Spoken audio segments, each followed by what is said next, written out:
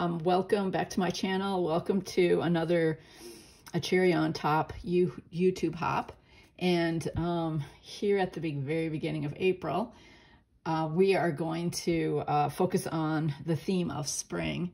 And I decided to focus on March because I made this page on the 29th of March, and we had snow this morning.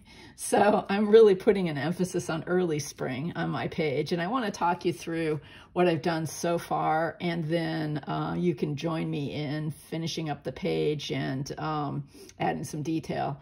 I started with the idea that I wanted to convey what it feels like in early March when we're impatient for spring and there's a fall spring and then there's more snow, and I'm in Michigan, so this is our reality. We also had an ice storm right at the end of February, and so much of March there were branches everywhere on the ground, and so I have a picture of a pile up. I actually think it's a really pretty picture. For some reason, I love the look of logs piled up, but they took the bigger branches and cut them up, and they're waiting for the wood chopper. So that's like what I'm going to remember about this March. Also, these little flowers coming up. You can see the green. The green is really exciting, but it gets covered by snow. And there it is again, and then covered by snow. So I write about that in my journaling. I've got a photo. And then I just have a picture of myself with a hood on because, yes, it's blustery, it's cold,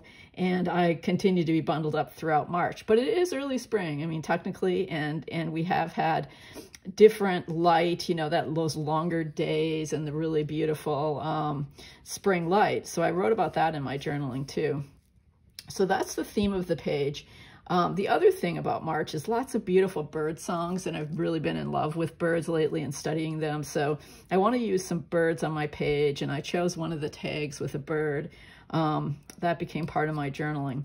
But let me say a little bit about my obsession with cut apart tags lately. I think you've seen this in my other videos, and it continues into this month. I never really know what I'm going to gravitate toward, but I'm working with Wildflower, the Simple Stories in My Mind's Eye collaborative collection. It's so beautiful and very flowery, and I wanted to include the flowers, but not really foreground like the butterflies, the moss, the truly like later in the season kind of imagery. And so, and I also just really, really love patterns and pattern paper. And so I wanted to use this gorgeous background, which is yellow. And for me, yellow is really a sign of spring. And then the cut aparts, one side has the patterns at the top of each tag. And so I thought that was a great way to mix up the whole idea of layering. Instead of cutting layers of paper this time, I just wanted to bring in the different patterns in the line through the cut apart tags and the washi tape. And so pretty much all of the washi tape is represented. There's a little, you know how you get a little stack of it from Simple Stories, and there's the numbers in the blue-gray, and then these florals and a grid, a really pretty blue grid, and a mustardy color that picks up the color in the papers and the stickers. So yes, I am working with one line this time, almost exclusively, and that's very unusual for me. I usually like mix it up and get really eclectic, but I really love this line, and I got quite a bit of it and wanted to like use it together. So let me tell you what I've done so far and what I want to do for finishing touches. I've already, maybe we should start with the sticker book. These sticker books from American Crafts are really, or Simple Stories. I'm not sure, like, I guess they're different companies, but they're very similar in what they include. And they're really great for layering. They're very versatile. You can use them forever. They contain so much. You can see that I've pulled things off. There are borders. I haven't really used the borders yet, but I have used some of the larger stickers and some of the numbers and some of the florals. I don't know that I want any really large florals on what I've got here, but I know they're there. I can come back to them. I love the two alphas they include in the sticker book because you can use them together for subtitles or to mix up the kind of title you're coming up with. And yeah, so I used one for the early and the other for spring. And my title, I layered them on a cut apart sort of journaling block. It's a little different from the tags. I don't think it was a tag. It has something that says date underneath. And we'll get back to the sticker book because I pulled a bunch of things out as possibilities to continue to use things from it. Yeah, so you can see I just layered the tags back here. I did staple a little bit of ribbon onto each tag. On the green, I decided to cover most of it up with pink, in part because there's just not that much green yet in March, but also because it's a very different green from the rest of it. And I think it's okay to have a little spark of it, but I didn't want it to be distracting because it's a little bit different from this really muted green in the line. Let's see. So I stapled on ribbon. I also used something from the part of the collection called Decorative Brads, but the Decorative Brads comes with a few little chipboard pieces. And so there was a chipboard tag. And it says, hello friend, but I think of like spring as my friend. So I'm like, hello friend, yes, are you here? And again, I put a little cheery yellow ribbon, stapled it on. So yeah, so what you see so far is really just tags from the collection with ribbon. And then one tag, I did my journaling. I wanted to point out that usually I use a black gel pen. This time I used a gray one. And I feel pretty good about it because it matches the gray in the line and the birds. And it's not quite so stark. It kind of keeps with the subtlety of the colors. But I didn't have enough room, so I just used another tag, just continued on the bottom. And then I think it's kind of cool just to fold it up and have part of it a little bit concealed. So I already talked about my title. The other thing is I pulled off a number, and there are larger numbers. So I used the 3 for March and the 23 for the year. I had a little March stamp, and I used speckled egg, which has all these sticker possibilities on it, but Distress Oxide and speckled egg to stamp March here and on some of the tags up here in kind of a triangle, and then circled March on the month tag from the collection. And I think that brings you up to date on what I've done. You can see the washi tape. I just like wrapped around a couple of the cards to bring those patterns in. So let's think now about what we want to add. I know I want a few more stickers, and they'll provide the somewhat larger embellishments. I thought I might use something from Paige Evans' line. What is this called? It's a new line by her called Blooming Wild, because it does have a little bit of that green from the ribbon, and the florals match pretty well. They're a little brighter, but I'm going to think about that as a possibility. The circle brads with the metal rims, and then, of course, sequins. I always love those. I'll add those probably as a final touch, maybe not on camera, but I thought Scranton, I could pick out some good pale pinks and yellows from that one. And then London, I'm going to work a little bit more with the gray. I also picked out a very messy bottle of tinsel silver mist, which I think I'm just going to sprinkle on at the very end. Again, probably not on camera because this is like really messy. You have to be kind of careful with it, but I wanted to let you know what I plan to use. These are from a crepe paper line. Again, one that I think is kind of new, and the colors match really well. So that would be my good option for enamel dots. And I used my punches to punch leaves. I haven't really tried out. This is the only color not from the line, but I kind of like it because I wanted something a little bit darker. This is from a Jen Hadfield, Peaceful Heart, I think it is, from last year. And it also gets a little bit more of the green in there. So I think I'm definitely going to use those. I have a cardinal punch and 2 other birds. I love the Tim Holtz bird punch from a few years ago because it has a little sticky up tail. Okay, so you know I love birds. And I pulled out the pumice stone and the Tim Holtz applicator in case I want to go around the edges of my punches a little bit to make them show up. I've done that on these 2 birds, and I think it helps so they don't blend in quite so much. I also did it on this bird. So that's maybe enough talking, and now you can just kind of watch me as I think about where I want to put things. As usual, I'm probably going to start with the somewhat larger stickers or things that I will have in the array, and then build in smaller. And I'm looking as you can see here, I'm looking for areas where something seems like it just has a home. And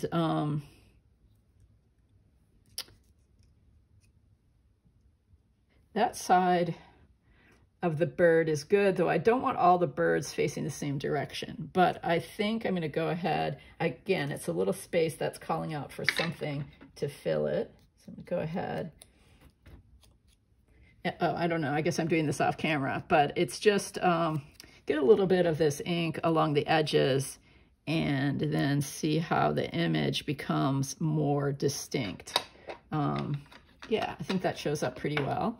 So just take my good old rolling adhesive. I love punches. I have quite a collection from way back in the day, and I'm not really willing to give any of them up because I continue to find ways to use them and enjoy the ease of using a punch, even though I do have a die cut machine and do that as well. And I had thought about, for as long as we're working with the punches, I had thought about a couple birds right at the bottom of my selfie, because these are light.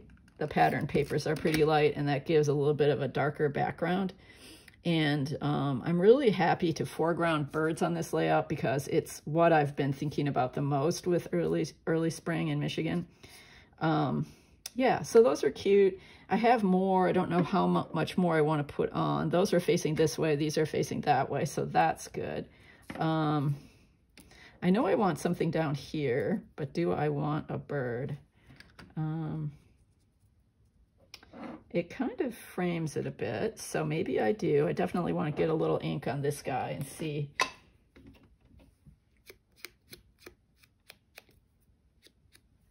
And of course, if you use a black or a brown, a stronger color, you're going to have even more distinct image.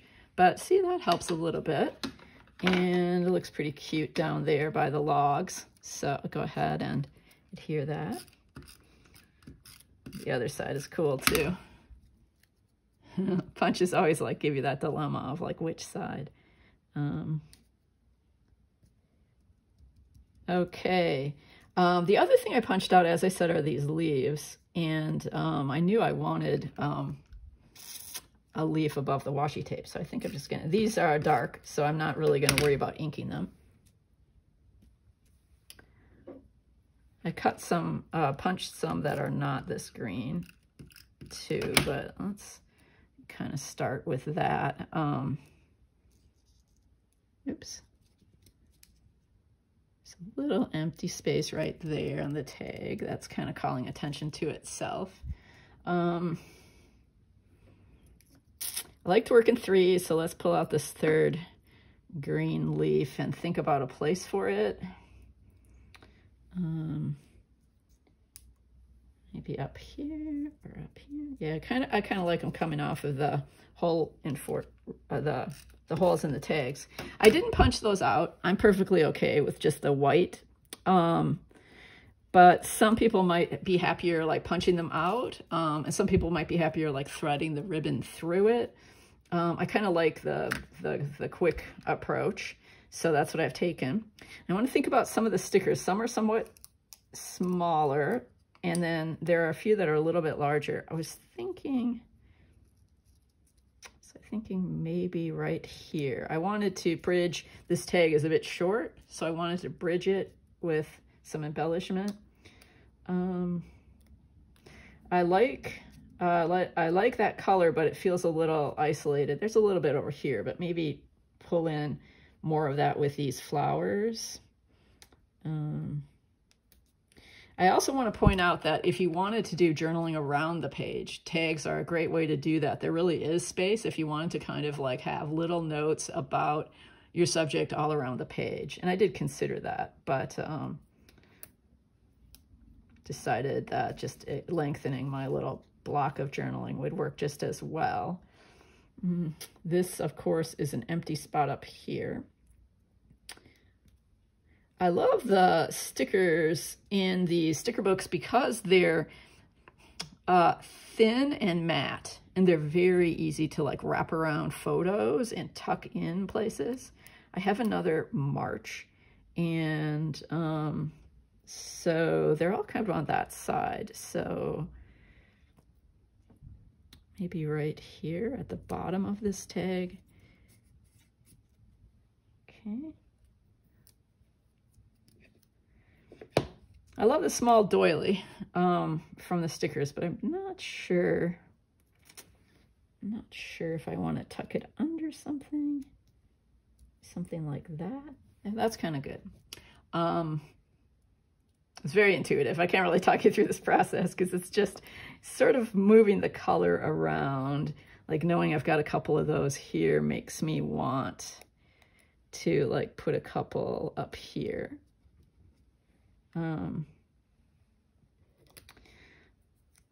Since I put in my dark foliage, I don't know if I want this too. I think maybe not. Okay, I'm gonna say that's good for the stickers for right now, and probably good for these guys. I'm gonna hold these in reserve and think about whether, I also have some blue-gray birds.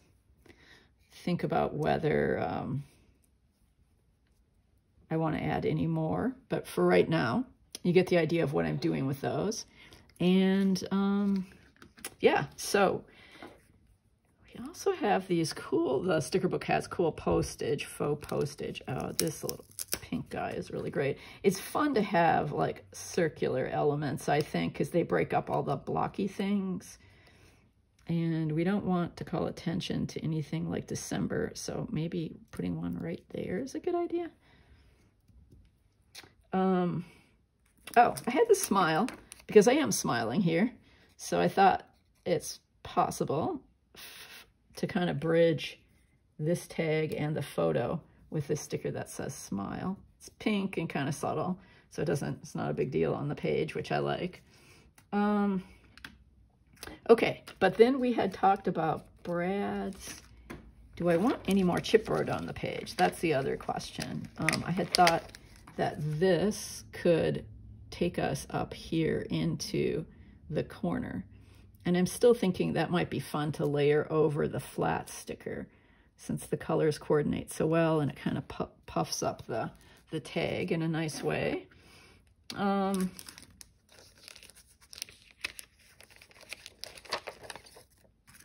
This little chipboard picks up all the colors.